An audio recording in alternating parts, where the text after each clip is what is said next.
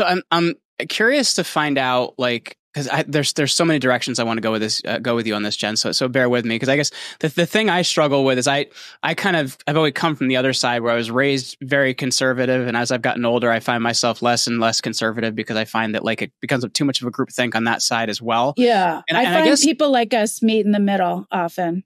Yeah, like I feel like people that are super Democrat don't really like me. People that are super conservative don't really like me because I'm not enough of either. And I got that too. I guess, like, how have we gotten to this point where people have stopped to question? That's what I'm curious, because you're somebody that, you know, you've questioned a lot in your career. And I know you said that they've often in the past called you the Velvet Hammer because of your ability to question correctly, but in the best way possible. Why have we stopped questioning? I just think that the polarization in this country is so great. And the minority on both sides, you know, the loud, vocal, bullying minorities, they on both the right and the left, they seem to have the microphone and they terrify everybody in the middle. People like us, you know, moderates, people who don't necessarily line up with the platform of either party. And the problem is most people are not like us, where they'll continue to speak out and continue to engage. They just retreat and they get very quiet. So what appears to happen then is that you have a consensus on the left, which is the very far most extreme version because they're the loudest people. And you have a consensus on the right because the very far right, most extreme version have the mic. When the fact is most people have common sense, are able to think for themselves, I think. I might take that back. But at the very least are willing to question things, but only in the privacy of their own home, because they see what happens to people like me, you know, the way they are ousted from polite society, the names they get called. I mean, in San Francisco, these are the names I was called for advocating for open schools. This is just a short representation of the names I was called publicly. Racist, white supremacist, QAnon, which I didn't even know what that was, and I had to look it up, alt-right, Christian alt-right, you know, meanwhile, I'm a Jewish atheist. I mean, I get called a Christian nationalist, Republican, which is a curse word in San Francisco. And so, you know, if you see that happening publicly and you're sort of a moderate Democrat in San Francisco and you see someone that you might agree with on some things that you think is asking reasonable questions, but you see what happens to them, that they literally get ousted from their community, their city, etc. Why would you risk it? I mean, I would say you have to risk it, because those of us who believe in free speech and asking questions and rational debate, diplomatic engagement, we have to take the mic back. But it just, you know, I think that that's part of it, is the most extremes on either side have the microphone. The other problem is there is no daylight at this point, and this is why I'm so critical of the left. You know, the far left has co-opted big business, media, university systems. And so there's no daylight between any of those things. You know, the media, who I hold accountable for the disaster that was COVID restrictions, because they failed to interrogate the assertions from public health. Like, what happened to the media? They're supposed to be adversarial. They're supposed to be questioning those with power. And instead they publish the talking points from public health and the government as if they were news. And so I think that's part of the problem also. And so they sort of manufacture this consensus. And so like these regular normies like you and me in the middle, which we may not agree on everything, but we can have a rational, reasonable conversation. Right.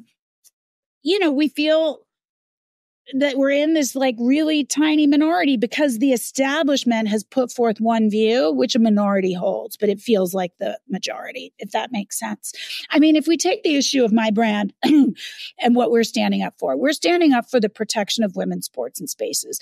The most recent polls indicate that 70% of Americans agree with us. Now, I will tell you, as somebody who's standing up loudly for this issue, as both a former athlete and a sentient human being, it doesn't feel like we're the majority when you stand up. Yes. It doesn't. And so that's because the vast majority of people who agree with us are silent. Because they're scared. It's kind of wild to me, though, because I know, especially with this, like, people are arguing on biology, which it doesn't make any sense to me. And it doesn't make a woman better than a man or a man better than a woman. Just like biologically, we're different, right? Like if you took, one of the worst men's players in the NBA and put him in the WNBA, he'd likely dominate because just men are bigger, structured, and we're built differently. Would kill. Yeah, but like if you say that, like you're a misogynist and you're this and you're that, but it's just reality, and for some reason we're not able to agree on what's real. Yeah, I mean, our language has been absolutely corrupted, and that's why I've become pretty adamant about not succumbing to the sort of language that's forced upon us. Pronouns, trans women are women. These things become part of the ether, and automatically everyone starts parroting them out of, I guess, some sense of politeness.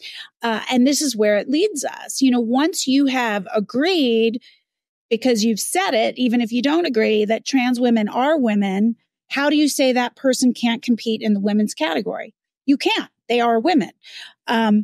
And it's been corrupted to the point where you had the head of the International Olympic Committee standing up and saying there is no reliable test to determine sex eligibility. I mean, that is a lie. He said that last week. He said that's why we don't do sex eligibility testing. There is no reliable test. It's a point blank lie. There's a very reliable, uninvasive test. It's a cheek swab. Yeah. It's not a big deal. But he says it and it becomes truth. And then all the sheep start, I hate using, the language, but like they just start parroting it as if it's truth. Suddenly there's no reliable test for sex eligibility. It's hogwash. And so I do think it's really important, and it might seem like, I'm being a stickler, but I will not adopt this language. It smuggles in really pernicious ideas into the culture. And it happened during COVID as well. I'm curious too. It seems like these two things are married in a lot of ways. Like to me, like people that woke up from the pandemic also woke up to a lot of the gender stuff. And I'm curious if that's something you've seen and experienced too. And if you have, like, why do you think that is? It's such a good question. I talk about this with my husband all the time.